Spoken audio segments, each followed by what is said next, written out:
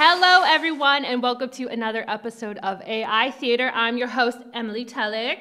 I'm Patrick. And we have two new scripts for you. The theme this episode is... The Wild West. The Wild West. So I'm not really sure what to expect from Patrick's, who we're going to start with. So we're just going to get right into it. So Patrick, take it away. Okay. A dusty, sun-baked western town, the sarsaparilla kid rides in on a well-groomed horse, attracting the attention of the townsfolk. Seen midday in a small western town, the sarsaparilla kid enters atop his trusty horse, a confident grin on his face.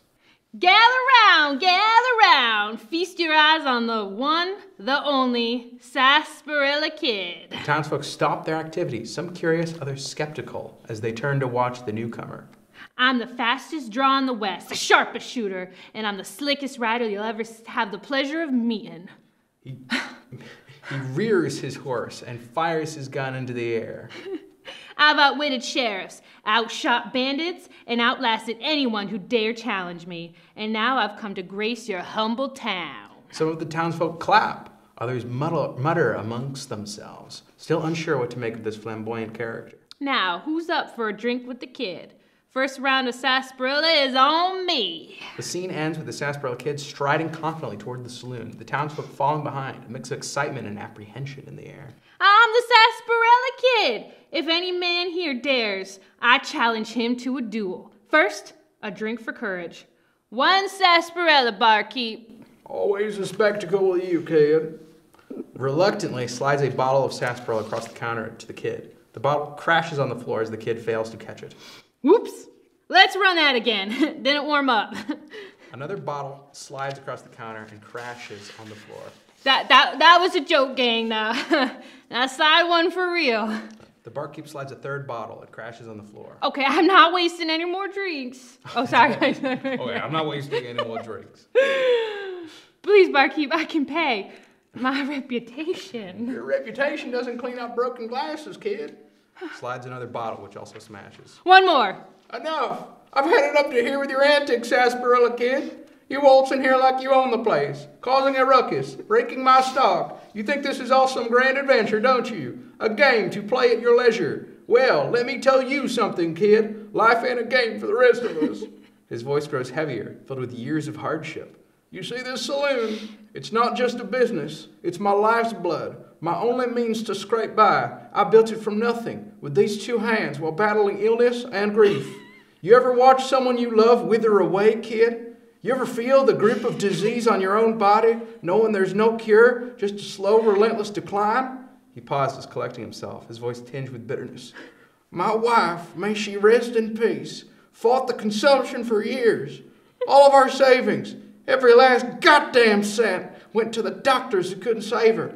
And now, here I am, a widower, with a failing liver, working day and night just to keep a roof over my head. He points a finger accusingly at the kid. So when you swagger in here, breaking bottles and throwing around words like you're some kind of hero, it's a slap in the face, kid. A slap to all of us who fight real battles every single day. Battles that can't be won with a quick draw or a charming smile. His voice softens, more resigned than angry. Okay, cool, but I swear I have the money. Just one more try. This is your last chance, kid. Do not make me regret it.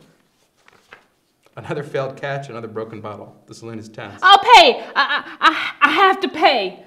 That's enough. You're done, kid. Pay up or get out. I don't have any money to pay for these. What? You come in here, break my stock, listen to my wife's story, and now you can't pay? I guess I'm not much of an outlaw after all.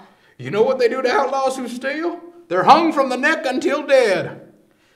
The sarsaparilla kid nods solemnly, leaving the saloon as the other patrons watch in silence. Cut to the sarsaparilla kid standing on the gallows, a crowd gathered. His face shows a mix of fear and resignation.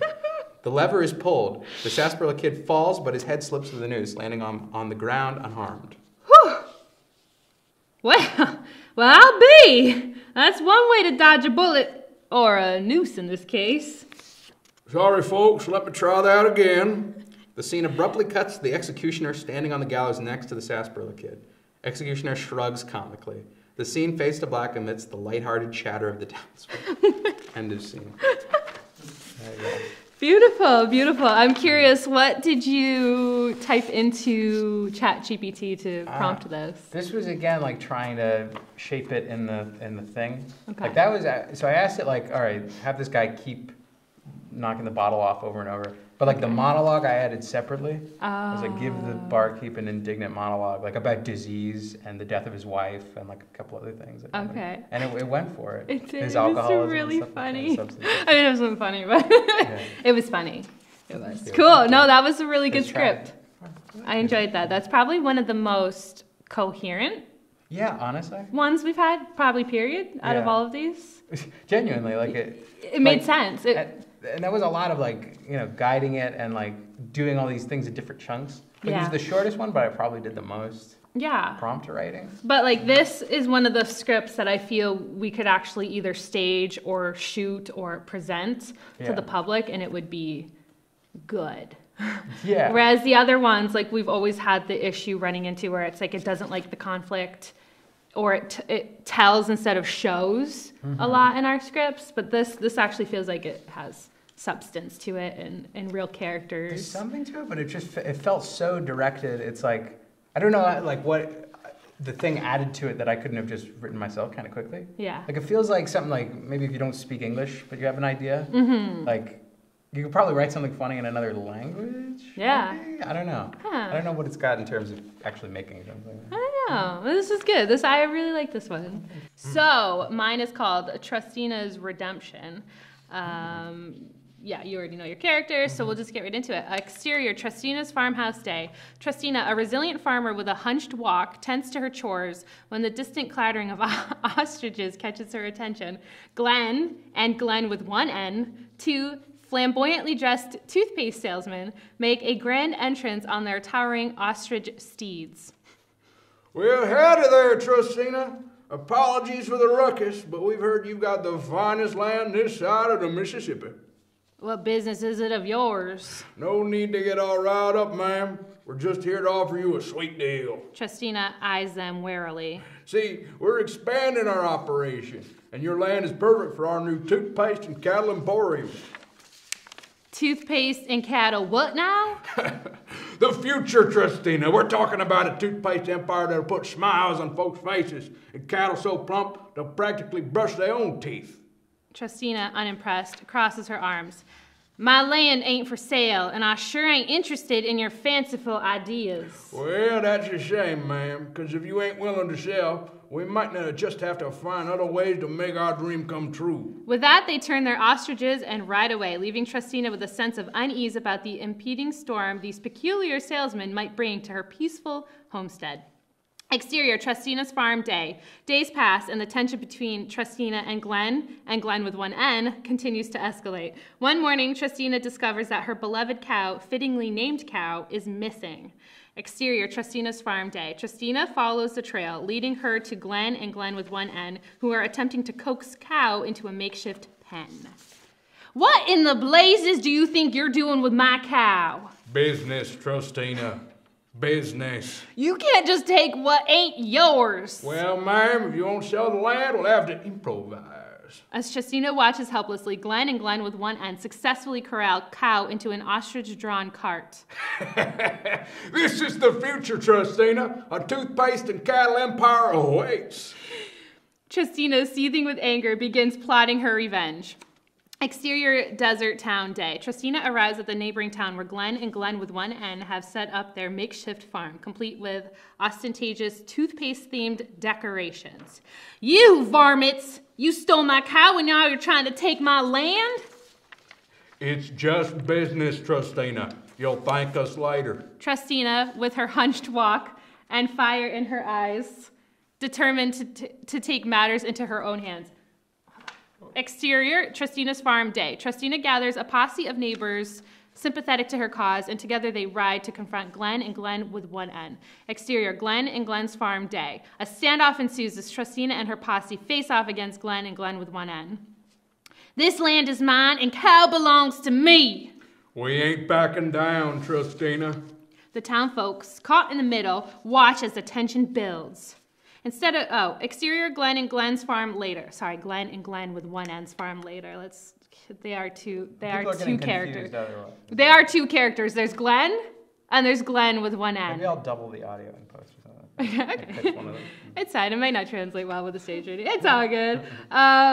Okay, Glenn and Glenn with one N's farm later. Instead of resorting to violence, Trustina proposes a different resolution.